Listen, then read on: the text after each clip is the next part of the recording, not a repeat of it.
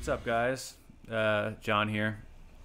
Got a question from the YouTubes for newer arm wrestler. He wants to know how to prevent an arm break, and is there anything special that we do as arm wrestlers to prevent it? All I can do is speak from my experience in the sport, which is really just conditioning.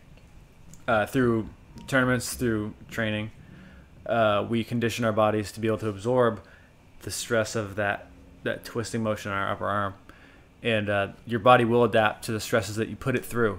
So if your arm is constantly being stressed, consistently being stressed, it will adapt and it will make it stronger, however it has to prevent injury. But I'll go in a little further. Things you can do is to be patient and to pull in good positioning, and not always watch all of us open class guys and elite guys.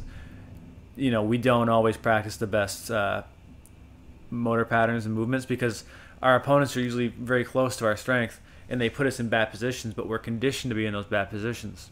It's not what we want, but it's what we have to do sometimes.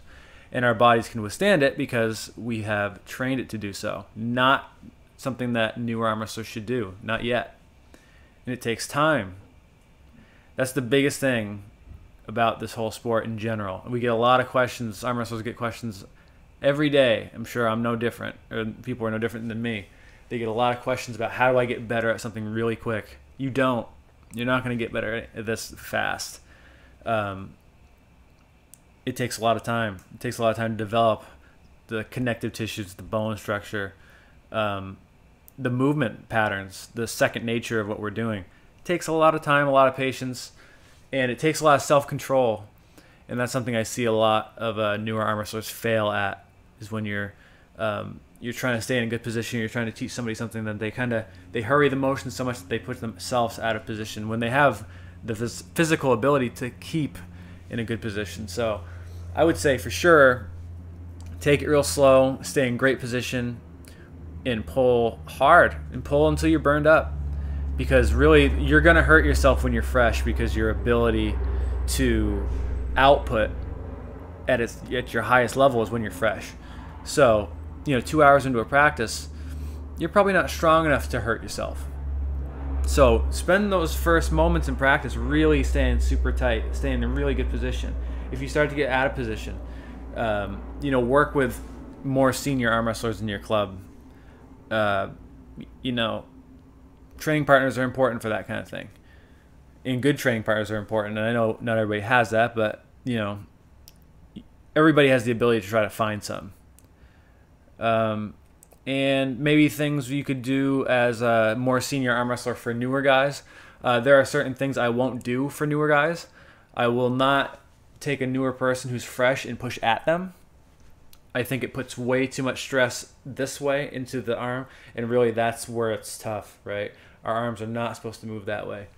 So I will not push into somebody, and I won't go straight sideways like into the peg. I won't do that with a newer guy. What I will do is I'll attack their wrists, I will attack their bicep, and if they get in any funky positions where it looks weird, I'm not going to keep pulling. I don't want to teach somebody bad movement patterns, and I don't want to hurt anybody.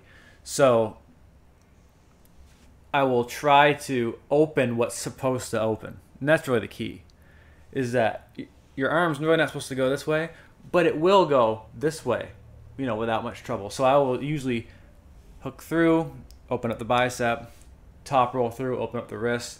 So these are the motions the guy is getting, right? This or this. Things that are supposed to open. Really teaching them to try to contain and hold down through the back, through the bicep. And then later on through practice is when I'll start pushing a little bit further into their side pressure, because they've been worn down, they're warmed up, and they're not as strong as they were, so they're probably not going to get hurt. And also something to be mindful of is a really strong new guy. Those are the guys who worry me the most. Guys who come in the sport, they're very powerful already. Those are the guys who I always see get hurt. A weaker guy, like when I first started, I had very little power. I wasn't going to get hurt. I wasn't strong enough to hurt myself. So, as far as, preventing broken arms, conditioning, patience, good, good practices, and I'm not really sure if there's anything else. Oh, maybe, eating. Make sure you're getting enough calories so that your body's repairing the damage you're putting it through. The sport is very stressful on the body, and there's only one way to heal it, and that's through caloric intake.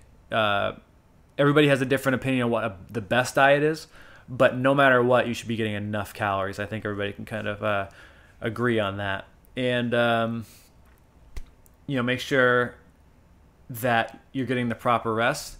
Make sure, even though I'm not really a big proponent of rest, but make sure you're getting the proper recovery, I should say, whether it's sleep, nutrients, just general practices. Make sure your immune system's good, because your body's going to be fighting to make sure that it rebuilds and repairs. But other than that, I mean, just, take it slow, have fun, and before you know it, that grace period of a year or two that we usually tend to give new arm wrestlers, it'll be up before you know it. So hope that answers your question. Have fun, be safe, and keep pulling.